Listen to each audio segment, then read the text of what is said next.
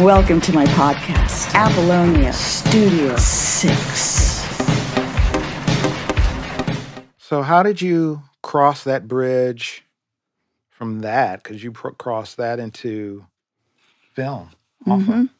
That was easy. Remember, I told you where I wanted to work as soon as I got out of the Marine Corps. Yeah. So it was kind of easy. I had the estate rights.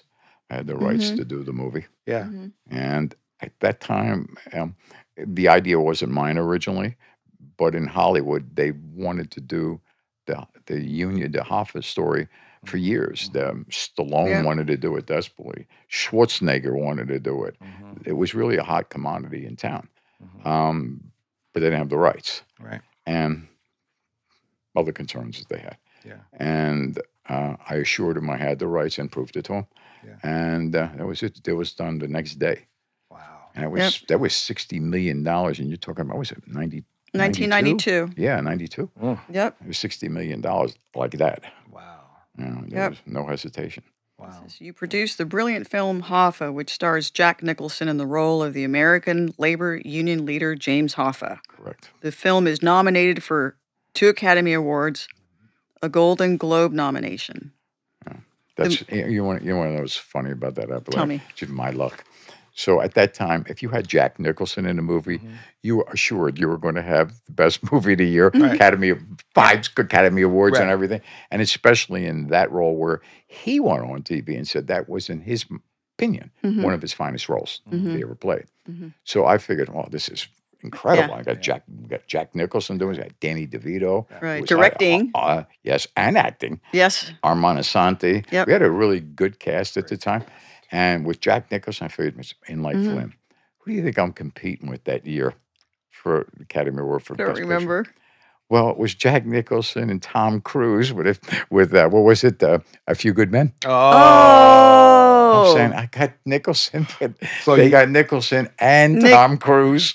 Yeah, I said, Jesus. You can't handle the truth. Yeah, exactly. Right. That's who won the Academy Award that year.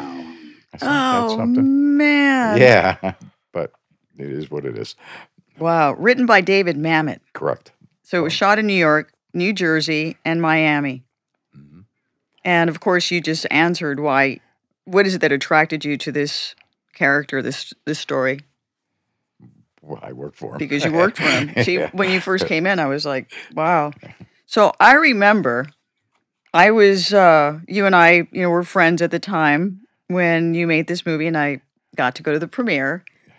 And at the time, I knew that Joe was a big fan of the show Columbo. Yes. And he was a big fan of Peter Falk. Yes. So I call his management. I want to surprise Joe, and I get the girls from the office to help me out. And we arrange for Peter to come in to meet, Joe at the premiere. We send a car. And then all of a sudden, there we are at the premiere. Everybody's all dressed up, and I'm watching Joe. And everybody says, Peter's here. And I wish we had iPhones at that time, because I just watched you. I got the pictures. Yeah. I could roll pictures with that. I was like over the moon. It's Columbo. Yeah. His biggest, he was a big fan. Yeah. So I just remember watching Joe, and I'd look over and I'd look at Peter, and I was just looking at your face. And it was like $1 million face. Just, it was like, what? He's here?